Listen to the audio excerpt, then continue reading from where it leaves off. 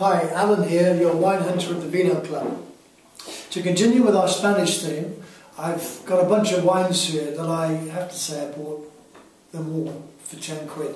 Not something I would normally do, but I was tempted. So here they are.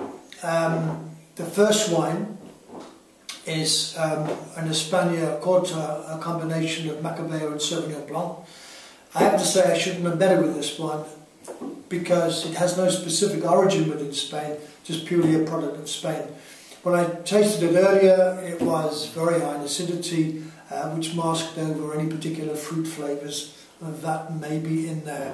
So I wouldn't bother with that one at all.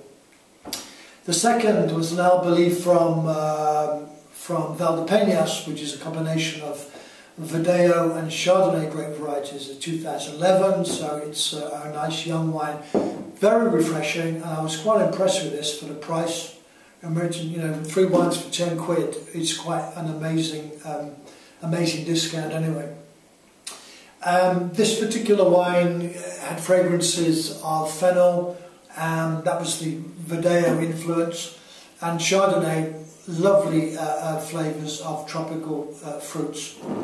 So again, for the price, amazing. The third wine's a red, and it's Cariño from Aragon. This is a famous area for this grape variety, and it's actually the area takes its name after the grape variety.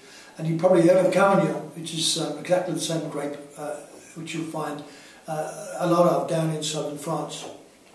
This is Joven, which means young, so it should be drunk within a couple of years, and it's 2010, so just about the right time to drink it now. I like this because it's a young wine, it's a fun wine, it is had flavours of spices and red berry fruits. Again, at that sort of price, an absolute steal. I'm going to finish this little tasting off with a cava. No celebration in Spain's ever complete without a glass of cava. So, as far as I'm concerned, happy drinking, and see you at the Vino Club, and you can learn much more about these wines when you see us there.